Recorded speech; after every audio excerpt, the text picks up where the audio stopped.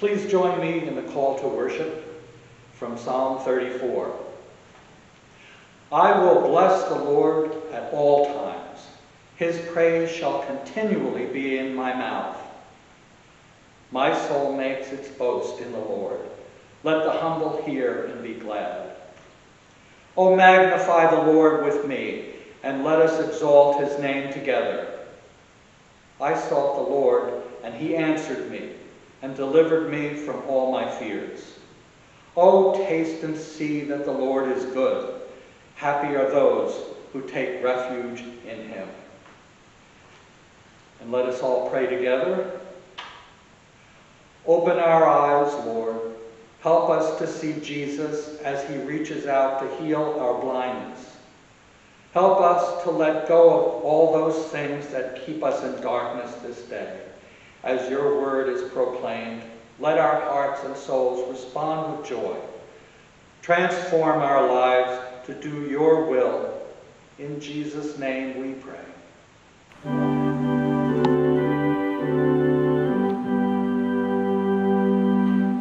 Joyful, joyful, we adore thee, God of glory, Lord of love. Hearts unfold like clouds before thee, opening to the sun above. Melt the clouds of sin and sadness, drive the dark of doubt away. Give the love immortal gladness, fill us with the light of day. All thy works with joy surround thee, earth and heaven reflect the rays. Stars and angels sing around thee, center of unbroken praise. Field and forest, vale and mountain, flowery meadow, flashing sea, chanting bird and flowing fountain, call us to rejoice with thee. Mortals join the mighty chorus, which the morning stars began. Love divine is reigning o'er us, binding all within its span. Ever singing, march we onward, victors in the midst of strife. Joyful music leads us onward in the triumph song of life. Reading is from Job chapter 42. This is the end of the story of Job. Then Job answered the Lord, I know that you can do all things, and that no purpose of yours can be thwarted. Who is this that hides counsel without knowledge? Therefore I have uttered what I did not understand, things too wonderful for me, which I did not know. Hear, and I will speak. I will question you, and you declare to me. I had heard of you by the hearing of ear, but now my eyes sees you. Therefore I despise myself and repent in dust and ashes. And the Lord restored the fortune of Job when he had prayed for his friends, and the Lord gave Job twice as much as he had before. Then there came to him all his brothers and sisters, and all who had known him before, and they ate bread with him, and in his house they showed him sympathy and comforted him for all the evils that the Lord had brought upon him. And each of them gave him a piece of money and a gold ring. The Lord blessed the latter days of Job more than his beginning. And he had 14,000 sheep, 6,000 camels, and 1,000 yoke of oxen, and 1,000 donkeys. He also had 7 sons and 3 daughters. He named the first Jeremiah, the second Keziah, and the third Karen-Hapach.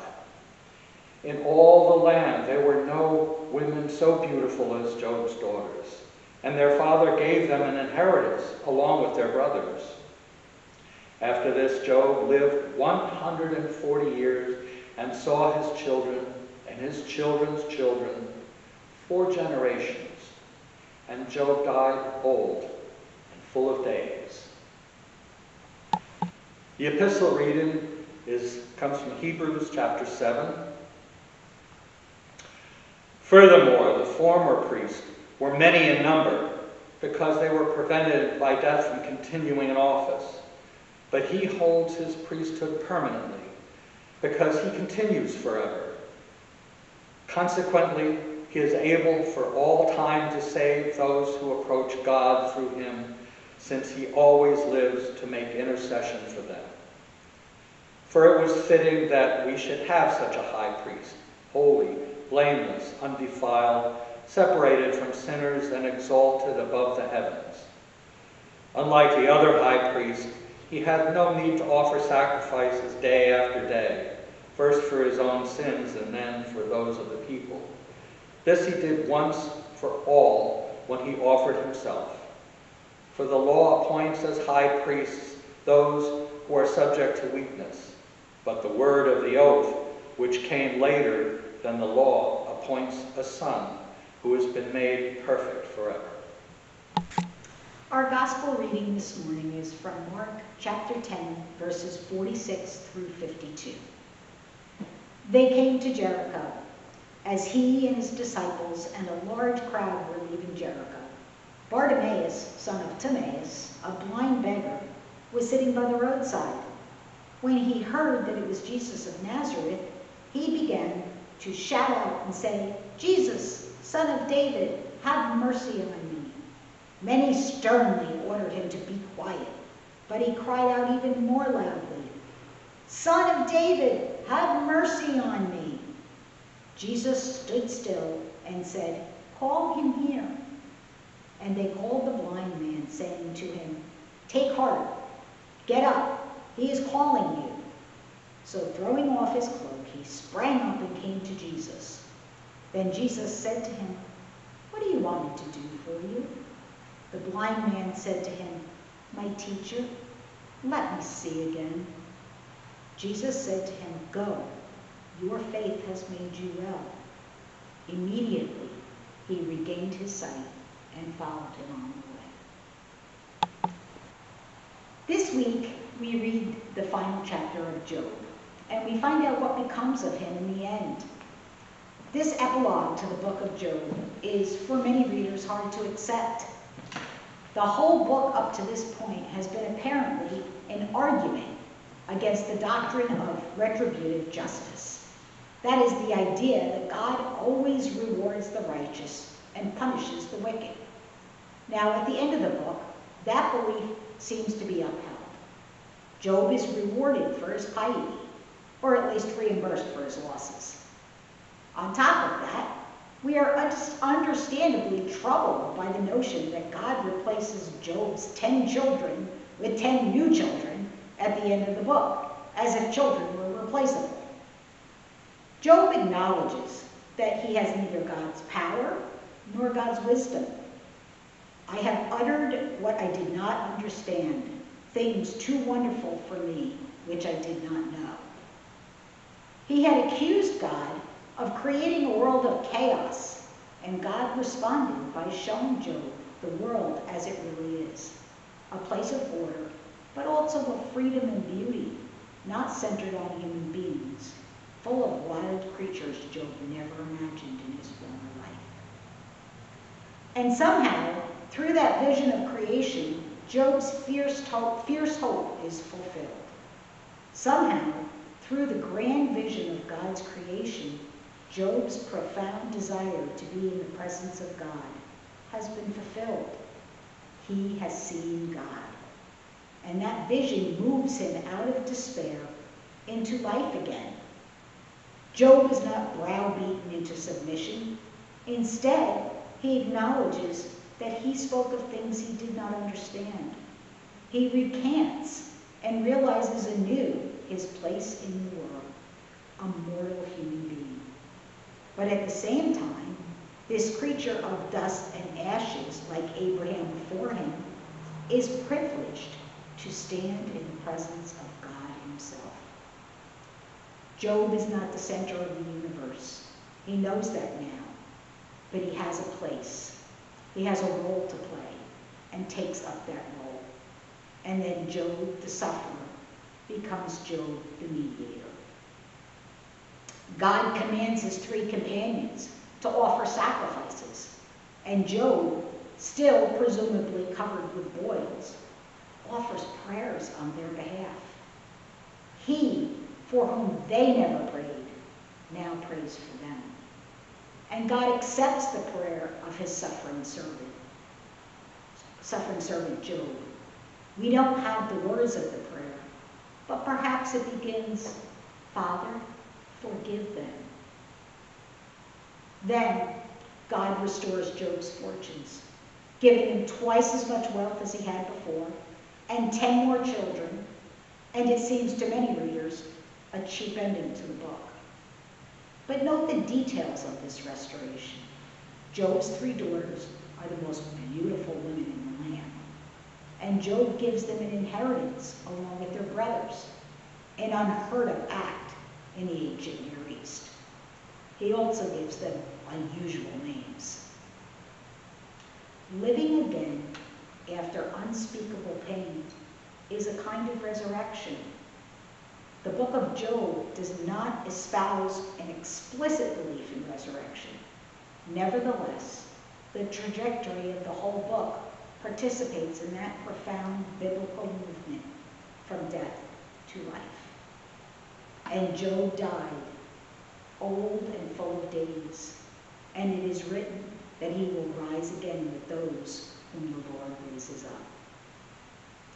And perhaps that is an appropriate place to leave the story of Job, waiting with God's other servants for the world to come. This complex work plumbs the depths of despair and comes out on the other side into life again. In this movement, it testifies not only to the reality of inexplicable suffering, but also to the possibility of new life. Life lived out in relationship with God, who is faithful, even until death and beyond. Looking at Hebrews chapter 7, verses 23 to 28, which occurs in the middle of a larger argument about Jesus being a heavenly high priest, we further explore the idea of having a relationship with God and how that relationship offers eternity with God. The contrast of whether Jesus truly qualifies as a high priest is the subject of verses 23 to 25 in our passage. Earthly priests obviously die, so their priesthood is of limited duration. But because of his resurrection and exaltation to God's right hand, Jesus' priesthood would have no end. The salvation offered by Jesus is eternal, because his intercession on our behalf will never cease. Now we are reminded in Mark of the heart of Christ toward all those who come to him in humble faith. In these verses, we see the power of Jesus and also his compassion toward those who are poor and hurting. This is our hope, that we have a God who cares about the difficulties of our lives and who responds to all of those who come to him in faith. The passages we read this morning cover Jesus' journey to Jerusalem. With still at least about a day yet to go, Jesus encounters Bartimaeus, a blind beggar. During this time, the blind, deaf, and lame were often disregarded. It was a common belief that their disabilities were signs of God's judgment, and as a result, they were treated as outcasts. Bartimaeus is a man whom many ignored or considered insignificant, a blind beggar who sat beside the road and nothing more. As the crowd passes by Bartimaeus learns that the crowd is following Jesus. The cry of Bartimaeus reveals that this blind beggar knows who Jesus is and what Jesus can do. When Bartimaeus asks for mercy, He's asking Jesus to do something that only God can do. His cry is evidence that he believes that Jesus has the power and the authority of God. We, however, often forget who God is and what he is capable and willing to do for those who come to him in faith. While the crowds attempt to silence Bartimaeus, he is undeterred. Upon hearing the cries of Bartimaeus, Jesus stopped. And when Jesus called him, Bartimaeus did not hesitate. He left all hindrances aside and went to Jesus. Because of his faith, Jesus healed Bartimaeus physically and spiritually. Mark's language reveals that Jesus took away the blindness of his eyes and of his heart. After being healed, Bartimaeus responds in the way all who are changed by Jesus should respond. He became a disciple. He followed Jesus. The story begins with Bartimaeus as a beggar beside the road and ends with him as a disciple on the road. The story of Jesus healing Bartimaeus is an example of the call of Jesus to care for the lowly and the outcast. It's an example of humble and confident faith in Jesus. It's an example of the power of Jesus to heal and save. But above all, this story helps us to see the heart of Christ, that he hears the cries of those who call out to him and responds with mercy and grace. After this account, Jesus continues to Jerusalem, where he will lay down his life as a sacrifice. It is because of his death and resurrection that Jesus is able to save all who come to him in humble faith. Can we dig deep inside ourselves and be like Bartimaeus and Job? Can we have blind and humble faith even in our darkest hours? Can we turn our troubles over to Jesus, even when the noise of our lives and the world tell us not to? If we can, even when it is hardest, we are promised a joy in heaven like none we can know on earth. Yes, it's a leap of faith. Yes, we are believing in the unknown. Yes, it's inexplicable. But just imagine if it really is true. If we humbly, freely, and openly give our hearts to Jesus, if we care for the poor and needy, our reward will be the greatest gift of all, everlasting peace at Jesus' side. May these words speak to your hearts, and may you carry them with you in the days ahead. Blessedly, go in peace and love. For all the joys and concerns in our lives, for all the people in their daily life and work, for our families, friends, and neighbors, and for those who are alone, for this community, the nation, and the world, for all those who work for justice, freedom, and peace, for the just and proper use of your creation, for the victims of hunger, fear, injustice, and oppression, for all those who are in danger, sorrow, or any kind of trouble, for those who minister to the sick, the friendless, and the needy, for the peace and unity of the Church of Christ, for all those who proclaim the gospel and work to seek truth. We thank you, Lord, for the blessings in this life. Amen. And now, as we pray together, the words Jesus has taught us. Our Father, who art in heaven, hallowed be thy name. Thy kingdom come, thy will be done, on earth as it is in heaven. Give us this day our daily bread, and forgive us our trespasses, as we forgive those who trespass against us. And lead us not into temptation, but deliver us from evil. For thine is the kingdom, and the power, and the glory, forever and ever. Amen.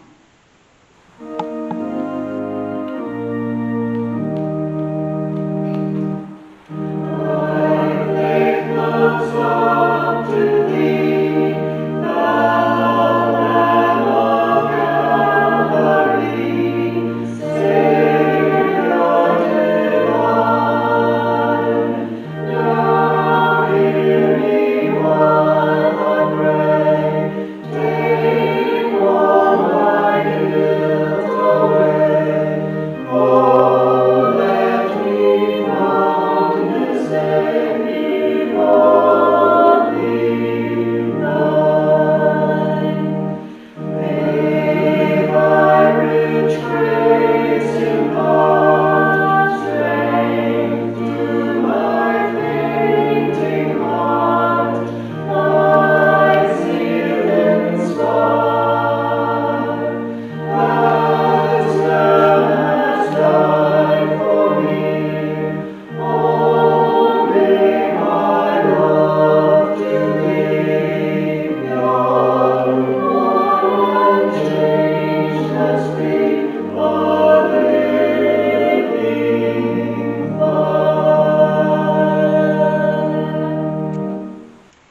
My dear friends near and far, open your hearts to the world around you. Open your hearts to the love of Christ. We have all been challenged in the last year and a half. We have felt despair and hopelessness. Humbly and openly turn to Christ. He is ready, willing, and able to listen. Take care of those around you, and never forget Jesus is by your side, even if it doesn't feel like it. I will close with the last line from the poem Footprints in the Sand. God said, "My precious child, I love you and will never leave you, never ever during your trials and testings." When you looked back on your life and saw only one set of footprints, it was then that I carried you.